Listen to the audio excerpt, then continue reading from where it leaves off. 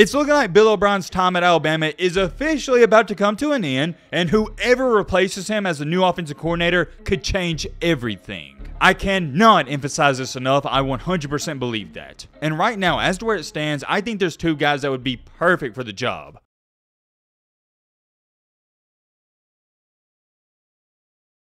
Ho, ho, ho, Merry Christmas. Hope all y'all are having an amazing Friday night. You know I am, because after I get done posting this video, I'm going to make me a nice steak and some homemade mashed potatoes. And also, I'm really excited, and most of you know why, because it's about to be Saturday, the best day of the week. We get to watch college football all day long. On paper, at least, it's not going to be the greatest weekend. We don't have too many big-time matchups, but I think we're due to see some upsets. I'm very curious. Let me know in the comment section. What game are you looking forward to the most, and where do you think an upset's going to happen? Or maybe you don't think there's going to be any upsets. Let me know in the comment section. For me, and I know this may shock some of y'all, the game I'm looking forward to the most is probably Michigan and Illinois. I just think it's going to be really interesting to see how Michigan comes out the week before the big-time matchup against the Ohio State. Also, to go up there with that one, I cannot wait for that USC game. I think Caleb Williams is going to go off in a primetime matchup on national TV. I'd probably have USC and UCLA as my second game I'm looking forward to the most. And third, this may shock you as well, I got Tennessee and South Carolina. In my prediction video, I predicted Tennessee is going to win this game by 30, but I want to see how Spencer Rattler plays on a primetime game. And I can't even believe I'm saying this, but it feels like everybody's forgot about him. That's going to be good, and maybe some of you are looking forward to that Oregon and Utah game.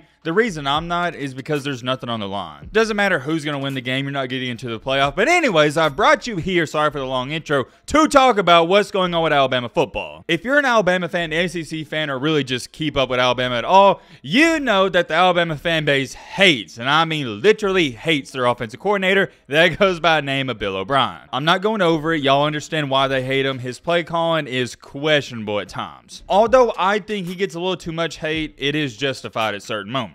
I'm not explaining what's led up to this point and how we got here. If you have no idea what's going on, go watch some of the previous videos. To make a long story short, all you need to know is that Bill O'Brien in Alabama is not working out. But, and I have a big but, what have I said all throughout the season? Yeah, Bill O'Brien, he's been questionable. Do I think he gets a little too much hate? Yes. But I also think the guy that should be getting more hate, and I don't understand why we're not talking about his job being taken from him, is Alabama's defensive coordinator, Pete Golding. What were Alabama fans saying after the Tennessee game? Oh, fire Bill O'Brien, he sucks, he sucks. Well, Alabama's offense scored 49 points. To me, at least, I can't speak for you, but to me, the problem in that game was not the offense, it was the defense. Once again, I get it, Bama fans, I know what you're about to say. Well, Match, there was a play call here that was stupid. There was a play call there that was stupid. But ultimately, the reason you lost the game is because you gave up 52. I'm sorry, I can't blame Bill O'Brien for that loss against Tennessee. I just simply can't. But here's where things start to get interesting, and it feels like this was the end-all be-all, at least in my humble opinion. Against LSU, with the best quarterback in the country in Bryce Young, Alabama had 3 straight 3-and-outs. I can't remember, maybe it was 4 3-and-outs, but I know it was 3. If I'm wrong on that, let me know in the comment section. Look, I'm sorry, LSU is in a rebuilding year. There is no excuse for Alabama, with the offense they have, with the weapons they have, to have 3 straight 3-and-outs. It doesn't make any sense to me. The offense throughout this year, it's been so inconsistent. You never know what you're going to get. For example, the LSU game, you're going to have back-to-back drives where you score touchdowns and you look like the best offense in the country.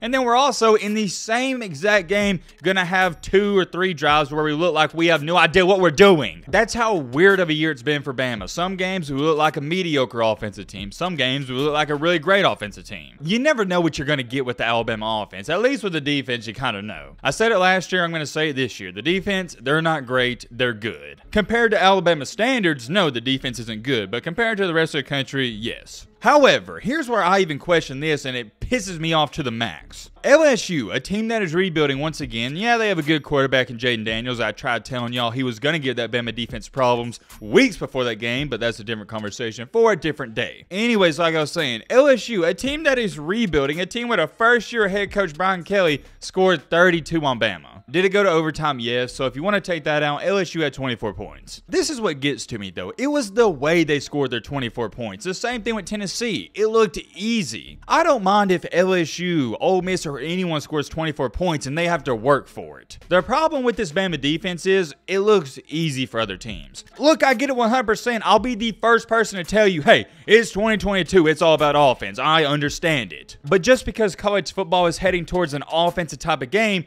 it doesn't mean the defense should just give up. I have a great comparison. It just came to my mind. Do y'all remember in 2010, 2009, 2011, 2012, 2013, when all these announcers would say, dang, this Alabama defense, it almost feels like they have 15 guys out there. I know some of y'all remember that, and it brought back a flashback. And that's the cold hard truth. Alabama 5, 6, 7, 8 years ago, it did feel like they had 15 guys on defense. Fast forward in time to our current day, it now feels like Bama has 8 guys on defense. So many guys are wide open. There's so many running lanes. It's just everything seems easier. Once again, take nothing away from Tennessee, LSU, or Ole Miss, or anybody that shredded Alabama defense, but it shouldn't be this easy. I apologize for the huge rant. I say all that to say this. It pisses me off when I watch that same LSU team only a week later struggle to score 13 points against Arkansas. And no offense to Arkansas, but they suck. Their offense is flat out terrible. They had like a 4-string quarterback, and their defense is just not that good, and I'll leave it at that. And you mean to tell me Arkansas's defense can hold LSU to 13, but yet Alabama,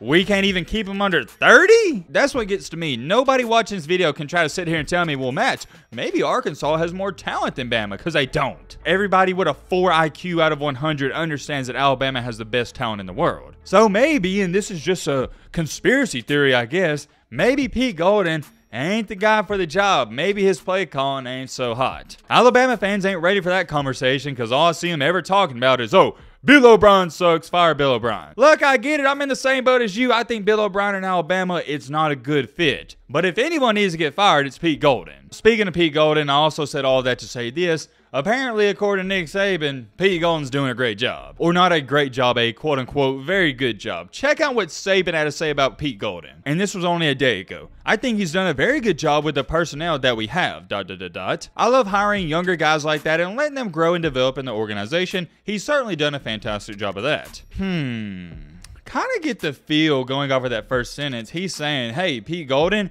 he's working with what he's got, trying to infer that Alabama doesn't have that much talent on defense. Let me know your thoughts on that quote, and I only read it off to you because of what Saban said only a couple of days before that. It was only about a week before he said that he was asked about Bill O'Brien, and he said, quote unquote, I don't assess any coordinator publicly, especially not before the season is over. When he said that about Bill O'Brien, I was like, kind of get to feel like they're about to part ways. But I was like, maybe he just don't want to talk about it. And then what do you know? A week later, he's talking about Pete Golding. But remember, he just said he's not going to talk about his coordinators.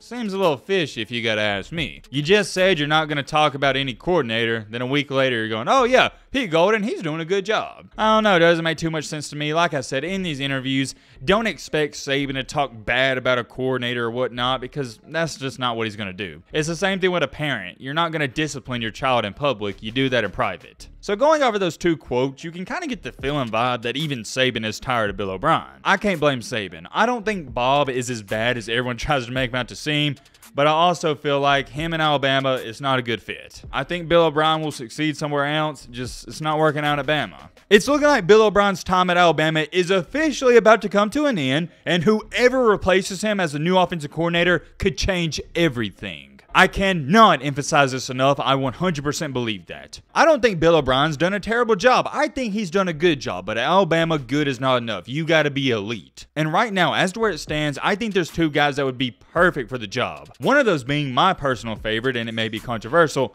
Dan Mullen, and the other being Garrett Riley. I already know everyone's going to know Dan Mullen, no introduction needed, but a lot of people don't know who Garrett Riley is. Well, let me offer you some insight. You heard of Lincoln Riley, haven't you? You know where I'm going with this. Garrett Riley, that's his brother that's currently at TCU. The resume for Garrett Riley, it speaks for itself. He's offensive coordinator at TCU, and they're currently undefeated. I mean, heck, they hung up 55 against Oklahoma. And may I remind some of y'all, it could have been 100. They took their foot off the gas and showed mercy. I got Lincoln Riley as my third best head coach in all of college football at this current moment. I think he's an offensive mastermind, and his brother is not too far behind. I think it would work out well. It'd be the same kind of scenario at Lane Kiffin. You got a young guy who is a genius. Like I said, not going to say too much for Garrett Riley because his resume speaks for himself. Moving on to this one though, and although I would like Garrett Riley, it's my personal favorite, Dan Mullen. Dan Mullen is more in a situation like Lane Kiffin was when Alabama hired him. Left Florida in a terrible position just like Lane Kiffin did with USC. Kind of feels like nobody wants to give Dan Mullen a shot, and well, we've seen this story before. When nobody wants to give a coordinator a shot, who swoops in to save the day and send him to the rehab center? Nick Saban. I also think it'd be a great opportunity for Dan Mullen because he can prove once again he deserves a big-time Power 5 job. The Dan Mullen one is really intriguing because he's very polarizing. You either like him or you hate him, no in-betweens. I just so happen to like him, and here's why I think he'd be great at Alabama. The reason he failed at Florida is number one, he wasn't the best leader ever, and number two, he's not too great at recruiting. All he cares about is calling plays. Dan Mullen doesn't care about defense, he just wants to score points. Fortunately enough for him, and Alabama, if they do consider him, that's all they need him to do. If you're the offensive coordinator, you have one job: put up points on the board and call plays. I think Dan Mullen would fit in just fine. Now, when it comes to recruiting, yeah, maybe he's not the recruiter like Bill O'Brien is, but who cares? We don't need Dan Mullen to recruit. I get it kind of sounds arrogant or whatnot. Alabama just speaks for itself. You don't have to say too much. As to where it stands, those would be my top 2 on my current wish list. And at number 3, if I had to pick one, this may be controversial, it would be just to stick with Bill O'Brien. If we can't get Garrett Riley or Bill O'Brien, I don't see a better option out there. I'm very curious. Maybe there's some other guys we can talk about. If there is, drop your comments down below. I'm curious. We may make another video talking about potential candidates for the offensive coordinator position. Last but not least though, don't click off, we gotta talk about this. A couple days ago, Nick Saban had some of the former Alabama players come back, and this is what he had to say about it. Here's what Saban had to say about former running back Bo Scarborough coming back. Bo Scarborough was here today, and he put his finger on the table and said, when we played here, we were making sure that the other team, when the game was over, would say we never want to play them again. That's the kind of culture that we want to recreate. I agree 100%. I've said all year long, Alabama, they don't have that fear factor anymore. They lack that dog-like mentality. It doesn't feel like Bama has those dudes that it's football or nothing. Now guys are like, it's just another game. I did want to share that with y'all though. I'm very curious. Let me know your thoughts on everything we talked about down below. But,